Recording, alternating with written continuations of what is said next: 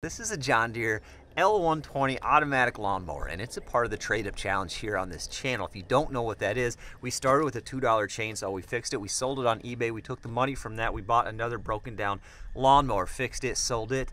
You get the idea. The rules are pretty simple. We either have to fix or trade our way up to our ultimate goal, which was originally something to camp in, but has now kind of modified a little bit, and we'll talk about that at the end of the video. And I do have to say, this particular lawnmower was given to us by a subscriber named Byron. It wasn't running.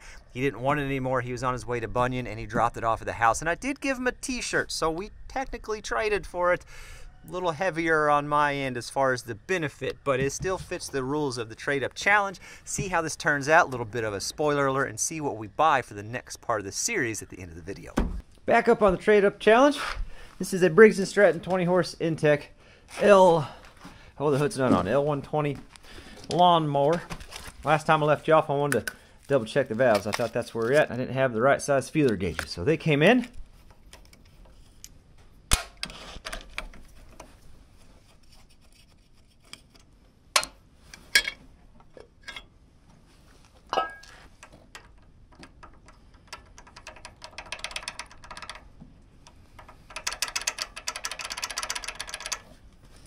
We'll go ahead and pull the valve cover off this side too.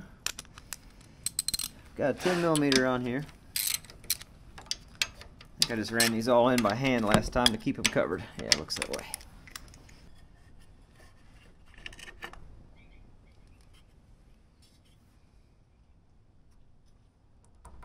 And I want to pull the plugs out so we can get top dead center on this while we're setting it. And I did double check the gap. It is 0.004 on the intake and 0.006 on the exhaust. Or you can say 4 thousandths or 6 thousandths. That's your choice. You can say it how you want.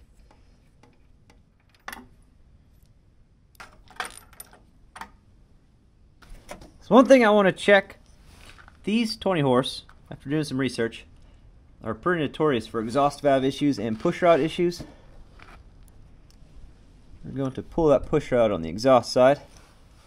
These have a bad tendency to bend and break.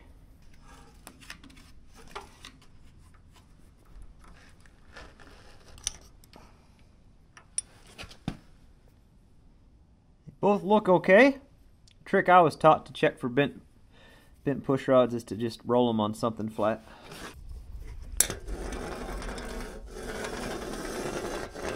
I don't know exactly what I'm looking for, but I'm pretty sure if it was obvious I would know.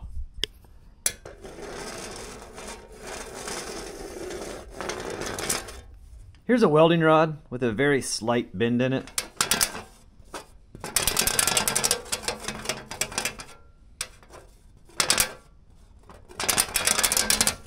I think I would see something like that if the push rods were bent.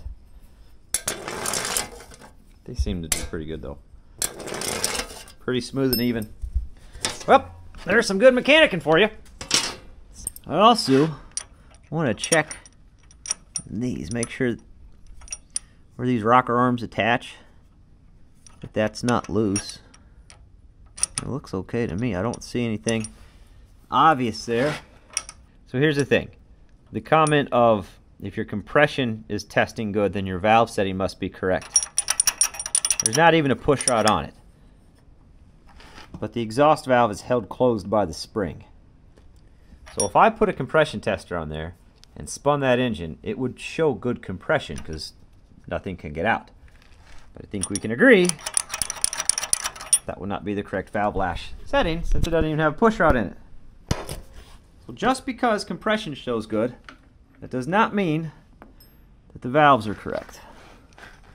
Let's make sure we can get this back in where it needs to go. There's a little seat down in there. You can see it. Just you gotta take a little gander. There it goes. And just push the valve back. Oh, I spun the engine. I spun the engine. I need to do this side first because it was the last side that I took out. Alright, so you can see that in there. There's a little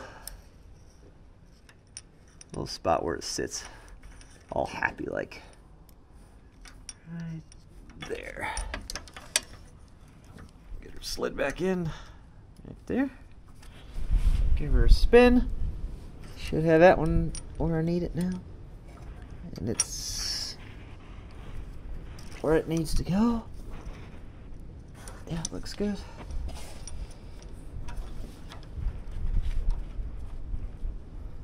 Okay. We'll just give her a few spins and make sure.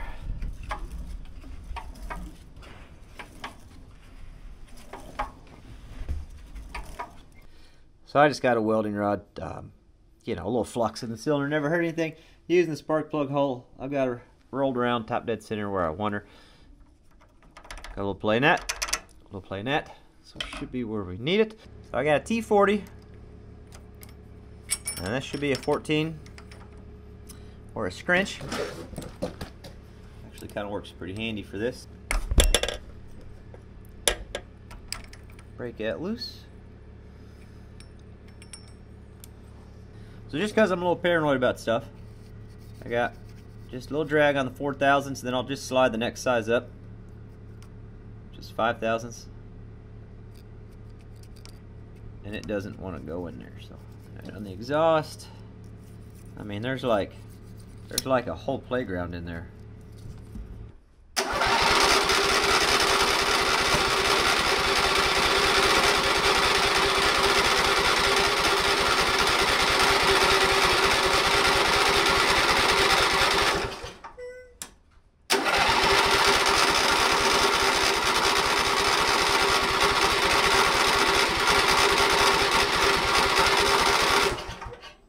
So they are dry. The other day I swear they were wet with some gas on them, but they're dry today.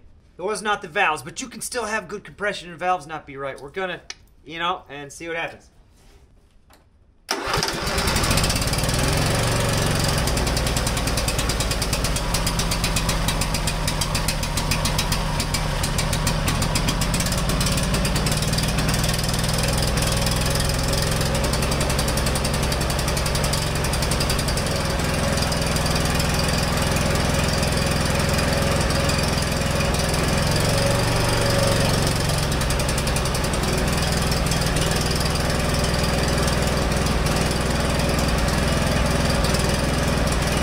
Alright, before we suck the entire mouse nest down the intake, let's put this back on, let's let it run, and let's go drive around a little bit. Sounds a little rough, but it hasn't rained in quite a long time, so I think it's got some stuff to run through. Alright, we'll see if it starts again, and we'll take her for a spin here, maybe.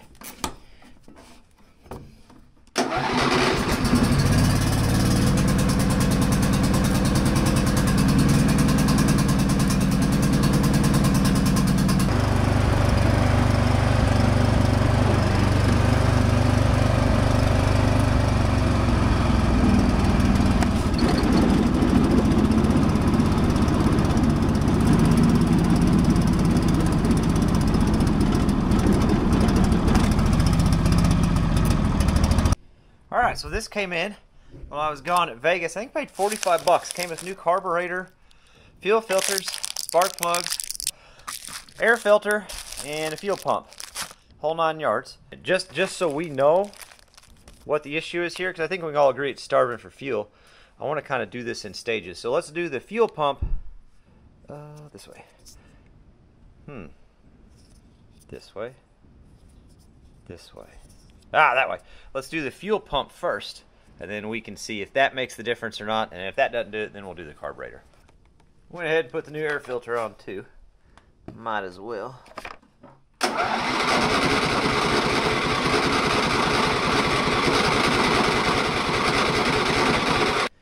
In a wild turn of events, we now have no spark. So, gonna have to figure that out. We clearly had it because of the whole running situation. So I did some research on the internet and I figured something out, and I want to show you. There's a little wire right here that goes underneath where that coil is. Connects there. Same thing on this one over here. What I found out is to diagnose if it's the coil causing the spark issue or something safety-wise. If you disconnect these, right there, and get spark, then this is fine, and it's one of the safety switches. If you disconnect this and you don't get spark, then you got to change your coil out. So let's try it. I disconnected them. Let's see what we get. We'll do it right by the starter there because that seems safe. All right, here. You ready? If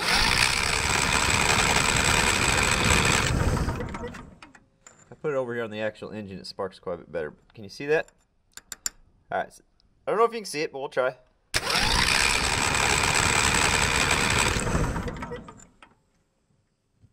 Definitely some lightning bolts on that side.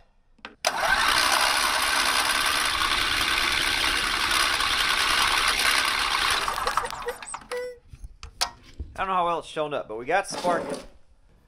So now I've got them reconnected.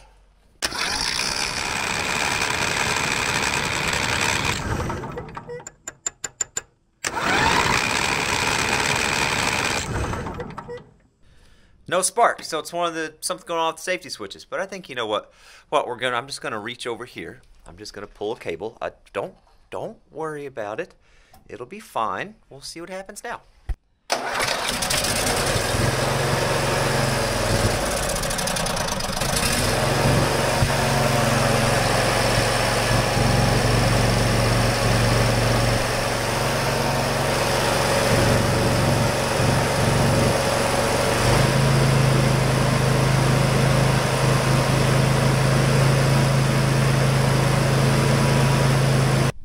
Sounds pretty smooth to me. I think the fuel pump took care of that issue. Of course, the thing now is that you can't turn it off with the key with those disconnected. So we'll have to figure out which safety switch it is along the way. Just out of curiosity, let's make sure she starts back up. Okay.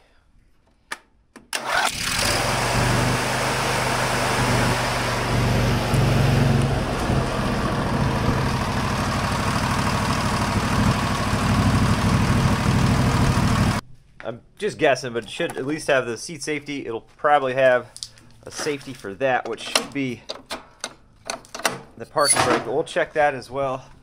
And I'm assuming it's got a neutral safety somewhere in that system. So we're going to start. It's got the multimeter. We're going to start with the seat safety. You got a little access hole to get it. You can just slide it with the seat slider there. I'll slide it a little bit. Positive, negative don't matter. We're just checking for continuity, and I've got this set on. Should hear sound. Mine's not the loudest, but it should beep for us. So in theory, just to eliminate that there's no issues between here and wherever it connects. So seems like the switch is good. It's got continuity here, and if you hit the button, it does what it's supposed to do. So I think the seat switch is okay. My next guess, there's a switch back here on this linkage, but I kind of want to just play around with that pedal a little bit while we crank and see if it...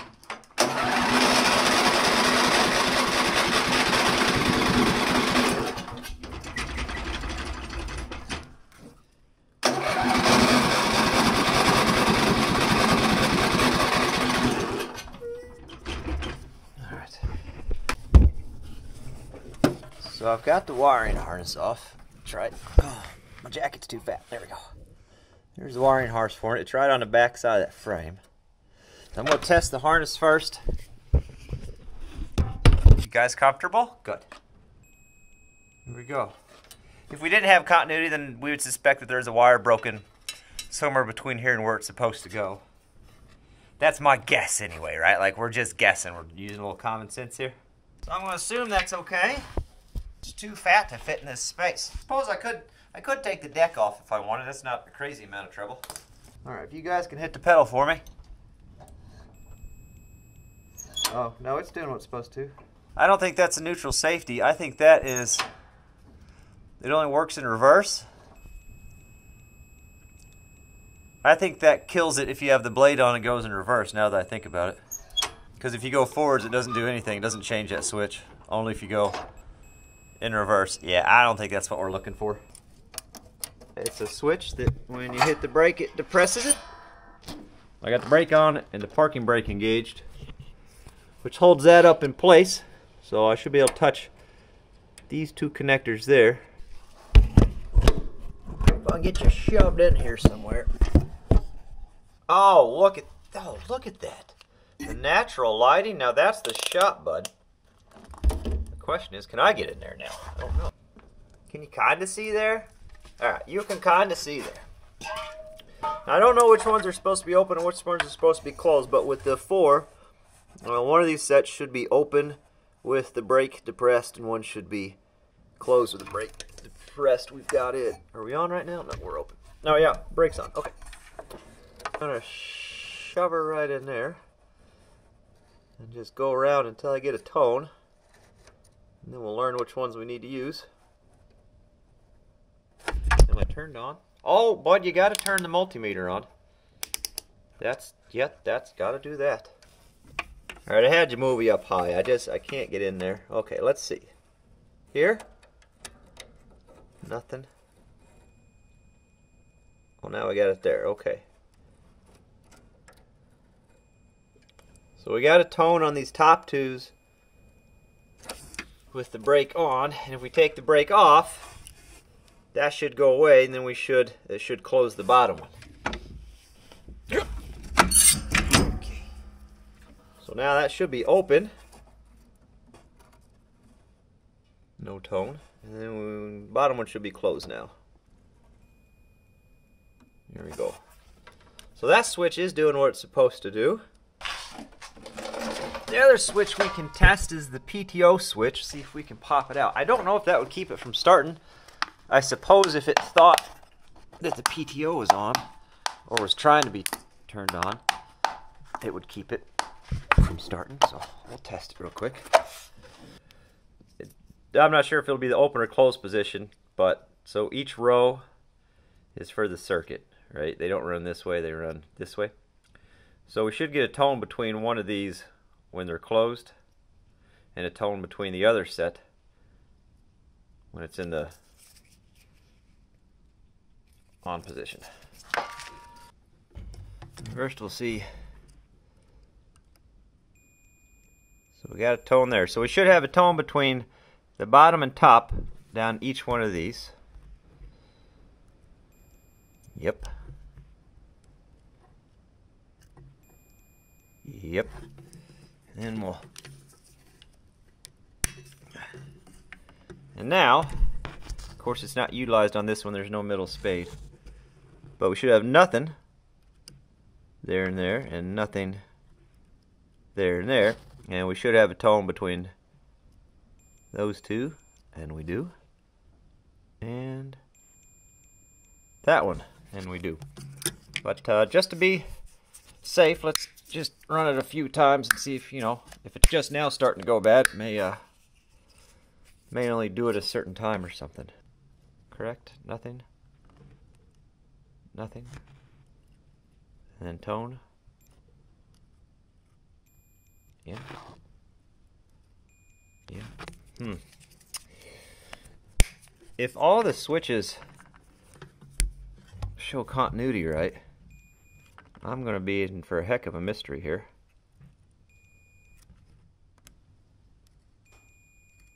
Okay, all right, what is going on? So if all of the safety switches check out okay, perplexes me a little bit, but my next thought is this wire here that we unhooked, maybe wherever it goes, it's just bad somewhere along the way. You know what I mean? And it's doing something it's not supposed to, so I say let's follow that out and see where it goes. So we've got these two here. They run into this wiring harness, come out the bottom as solid yellow, solid white, and then they go from there, they wrap around a little bit, and to the best of my tracing abilities, looks like they loop back into this relay. So I wonder if there's a chance if this relay here isn't doing what it's supposed to do. So I didn't hear it clicking at all whenever I was turning the key on this relay. I pulled it out. It's right here. We're going to try to test it real quick. The first thing I want to do is see if we actually get any clicking. And if it actually sounds like it's doing anything. Oh, I hear it now. It's basically like a little electromagnet in there. So now, oh, well, now I need to check continuity with the multimeter, and look what I got going on. Okay, let me find some wires. Hold on. So we should get a tone here and a tone here. I don't know which is going to be which yet, but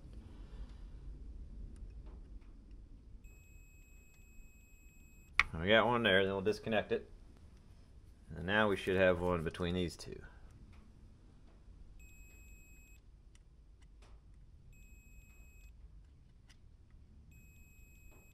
Yeah, well, that appears to be good. We sure are running out of things to check at this point. So I found this wiring situation. This is the ground. These are all supposed to be attached to run into here. Down on the PTO, what engages the PTO? I'm wondering if one of these grounds that runs into here is probably attached to the safety and just had bad connection. Looks like this got ripped off at some point, maybe. The whole thing in here doesn't look great. We're going to see if we can push this clip out.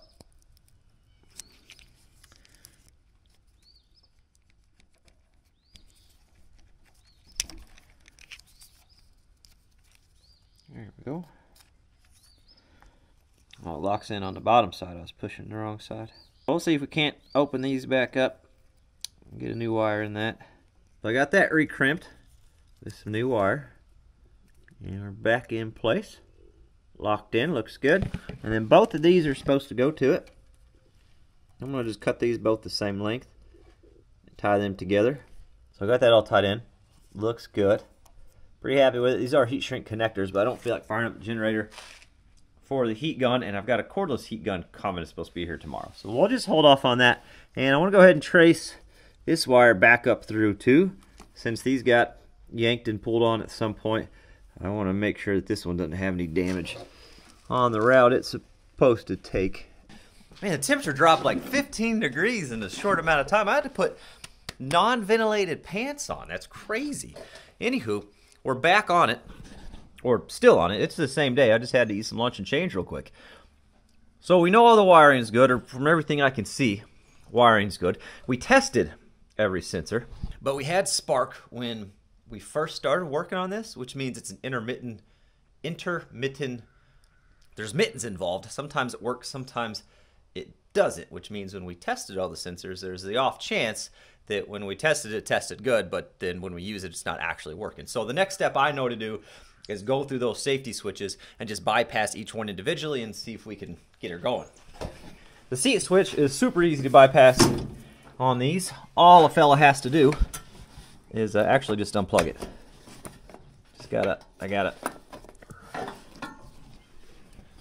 Just gotta disconnect it. That's it. And that should allow us to start it if that is in fact the issue. Now, as far as getting the blades to engage, that's a different story. We've got to do a little bit of work. In fact, all a fella has to do, I believe, is pull this connector out here. But let's see if this does what we need it to do. Parking brake just engages the cam that keeps that locked up on there. Anywho. How about a little bit of that, huh?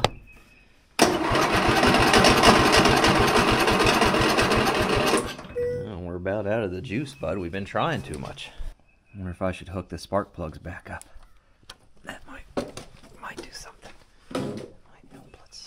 Let's try that.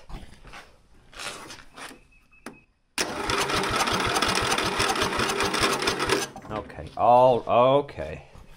No, we're also I'm just gonna visualize here and see if anything spark. We'll feel it too if I hold it like that, huh? Probably. We'll just do that. And just to eliminate the engine as an issue, I'm gonna take the spark plug out and we'll actually just check for spark again. Could also just hold the lead up to the spark plug, but then if it does spark, it's, I'm gonna feel that. It's gonna be spicy. And they do make inline spark plug testers. Basically, it's just like a light that clips onto that, and then that clips onto it, and then you'll get an electric signal. You'll see it.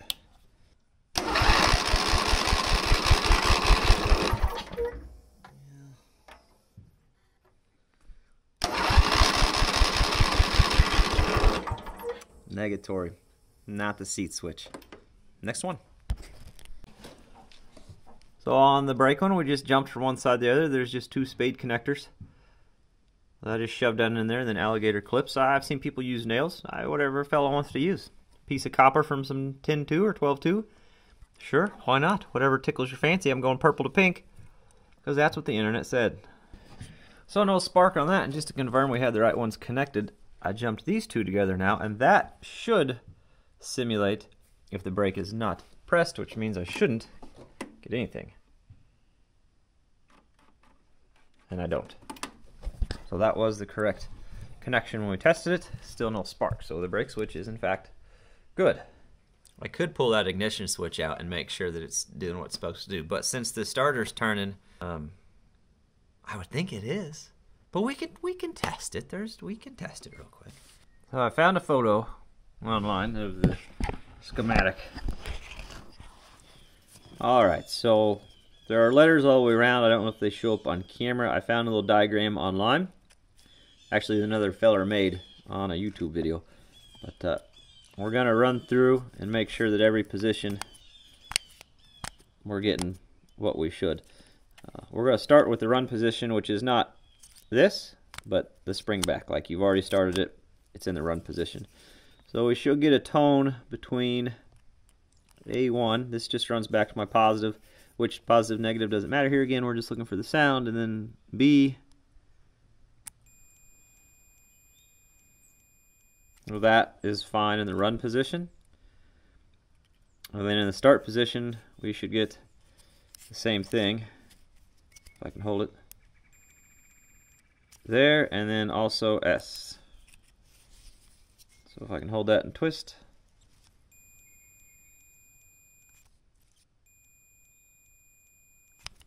So that seems to be doing what it's supposed to do.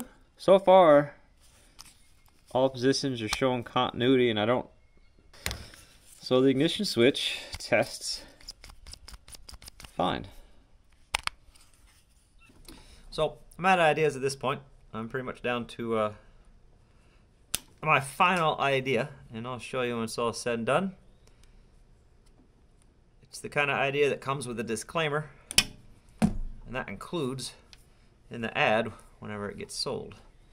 I'm not saying it's the right thing, I'm not saying it's a smart thing, and I'm not saying you should do it, but I know there's a lot of people around here that do it, and I'll be honest, the kind of same setup on the 755 at this point in my life. So I'm sure somebody will still be interested in buying it as long as we disclose that before we sell it. But I'm going to go ahead and fire this up, test this theory, mow the onions, because that's the only thing we've got up right now, and see how she does. And if that works, I'll show you the final product, and then we'll go get the next thing in the trade-up series, because we'll make selling this part of the video. And I did, just for fun, we did figure out was the fuel pump was the issue, because that fixed the fuel problem, but I did throw the new carburetor on there just for fun, just because we got it, you know. Video.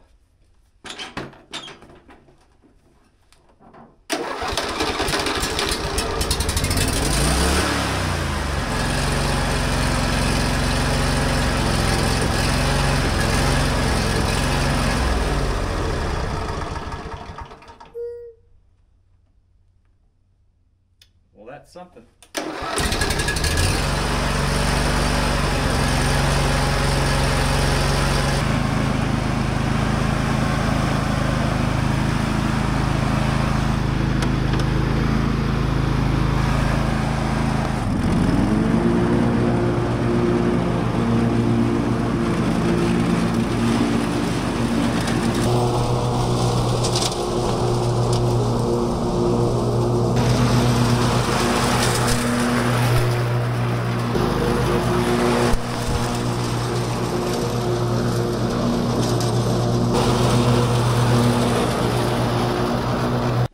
I mowed for like an hour. The thing did pretty good. It even went down, let it run in auto. I talked to my neighbor about the pond, and I mean, an hour's worth of mowing, it did great. No fuel issues. Everything did fine.